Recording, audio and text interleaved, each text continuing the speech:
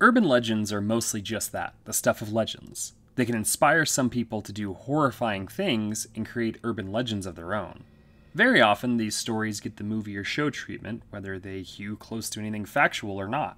One of the most famous examples of this is Urban Legend, which has a serial killer acting out some of the most famously told tales. Often movies that use the inspired by tag don't have much to do with their source material, like the Texas Chainsaw Massacre being merely inspired by Ed Gein. What happens when a legend inspires a movie and then the real story comes out years later? Cropsey was a Staten Island folktale that made the rounds scaring kids, and a camping variation of it inspired a 5-page treatment that would become the cult classic 1981 film The Burning. While it was inspired by folklore, how much did it end up mirroring a real convicted criminal? Don't look in any abandoned rafts as we find out what really happened to The Burning.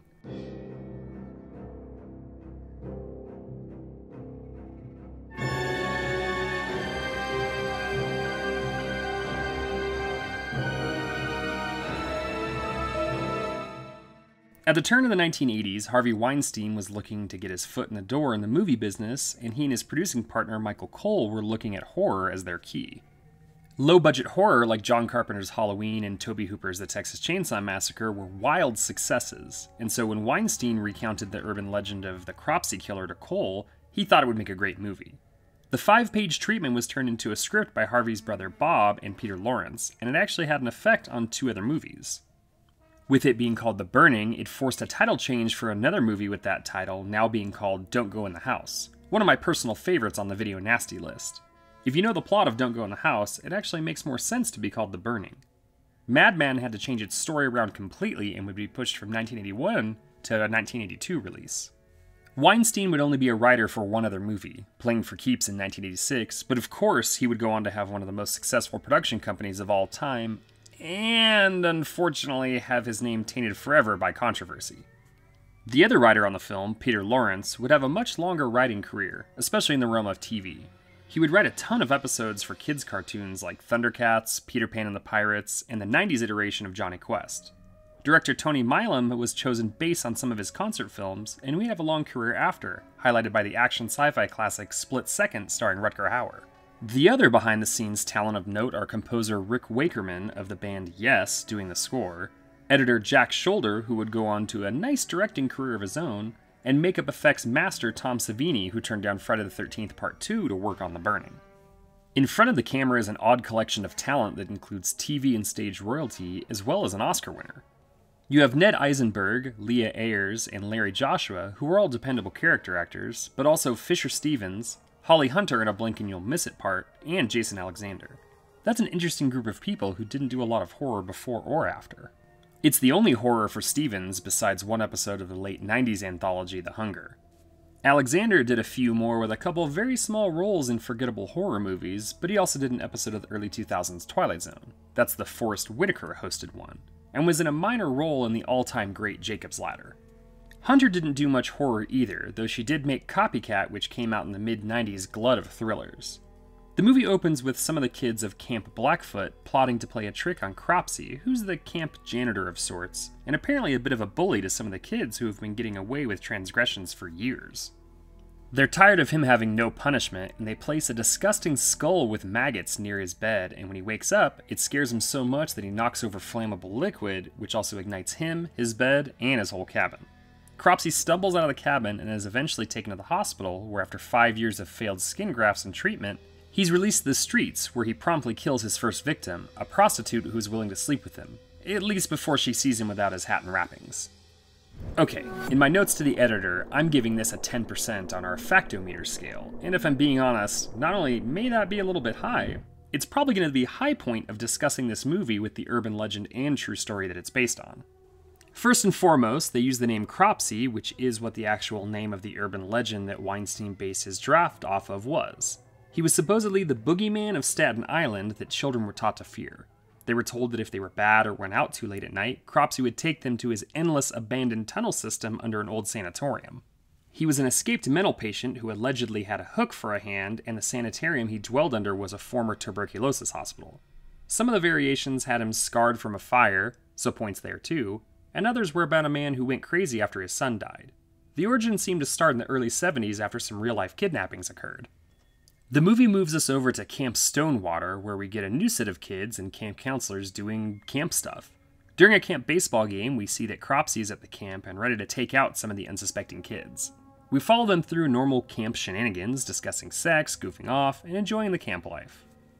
There are relationship dynamics, bullies, and counselors that don't really know what's going on. If you caught this chunk of the movie without context, it could seem like a version of Porky's or a ripoff of a John Hughes movie. A bunch of kids go on an overnight trip in canoes, and at night they tell the story of Cropsey. The whole thing is set up like Friday the 13th Part 2, or later Madman, and the tale is exactly what we saw with some of his crimes mixed in for good measure. Of course, they embellish some of him screaming out that he'll have revenge and that he's still out there to feed. The obligatory jump scare then ends the evening. Well, there isn't a lot left here based on anything real, so we should probably jump into what turned out to be the real Cropsey. Frank Rostam Rushan was born on March 11, 1944.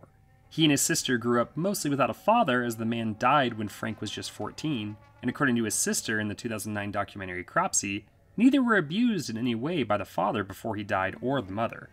The mother was later institutionalized, and the siblings would often visit her. While there was no abuse there, that's certainly a hard and traumatic childhood. Frank kept many jobs, including custodian, hey, that's kinda like the movie, an orderly and therapy aide for the Staten Island Therapy Center. While he never terrorized a camp, his criminal activity started when he was about 25. A couple of the overnight crew go swimming, but cancel before things get too hot and heavy, and the boy leaves his girlfriend alone in the lake. This is where Cropsey takes his first camp victim, and comes quite a bit after his first one when he left the hospital. The next morning, the boyfriend is accused of something nefarious when his girlfriend and all the canoes go missing. They decide to send a small party on a handmade raft back to the main camp to get help.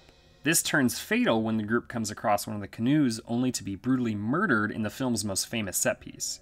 Cropsey uses his signature shears and cuts off fingers, slices foreheads, impales teens, and generally causes a pretty bad time. After that, he doubles back and kills 2 other people who snuck off to have sex in the woods. Again, nothing to see here in terms of the truth. While the slayings are stylized, brutal, and horrible in the movie, in real life, Frank was a special kind of monster. He was first arrested for trying to sexually assault a 9-year-old when a police officer found them both naked in his car.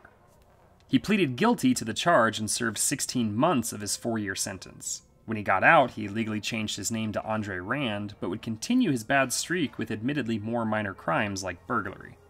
He would make many more questionable choices between 1972 and 1987, and would be in and out of both trouble and prison multiple times during that period.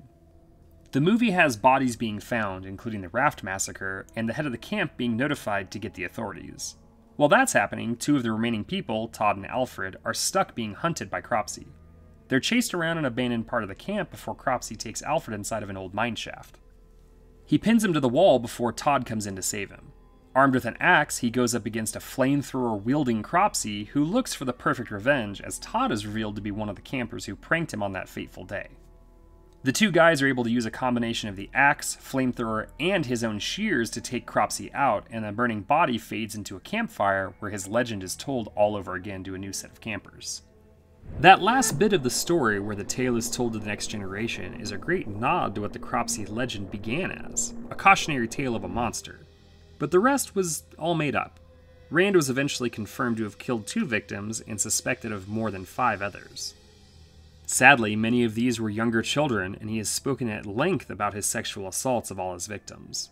Police think that he may have been involved in a satanic cult type of situation with sacrificing of young children, and that's why they targeted them. He's currently serving a sentence of 25 years to life, but could be paroled at the age of 93. The movie is a classic for a reason. Once it gets going, it has all those essential slasher elements we've come to know and love. For an in-depth review of the movie itself, check out the boys at Movie Dumpster on YouTube. If you want to see a chilling and interesting documentary on both the man and the urban legend, check out Cropsey from 2009. The movie isn't really anything like the real story, but does a great job setting up a camp-based urban legend, perfect for what it was initially based off of. Don't move. You're dead!